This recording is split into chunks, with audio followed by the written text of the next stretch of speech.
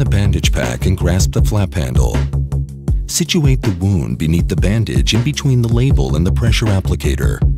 Begin wrapping the leader around the arm below and above the pressure applicator to maintain the dressing pad in the position on the wound, covering it completely. When the wound is secure and protected, engage the wrapping leader in the pressure applicator by bringing it through the opening of the bar at the top. Wrap the leader back in the opposite direction over the pressure bar so the pressure bar is fixed directly on the wound site. Continue wrapping the bandage around the arm.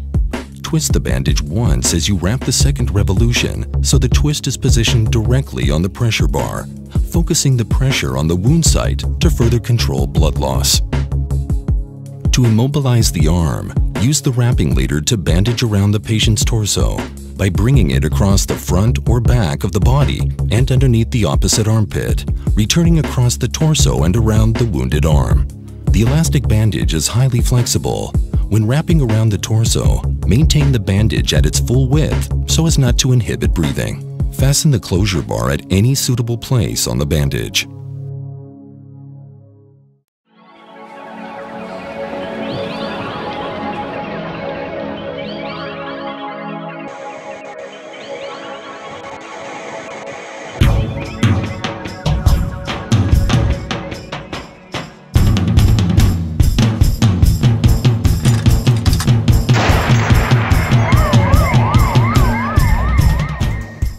Use the flap handle to position the pad with the pressure bar on the wound that is bleeding more heavily. Wrap the bandage around the torso and position the second pad over the second wound. Bring the wrapping leader back around to the primary wound and engage it in the pressure applicator. Wrap the leader back in the opposite direction and around the limb or body part. This forces the pressure applicator down onto the primary wound and exerts pressure directly on the wound site when covered by subsequent revolutions of the wrapping leader.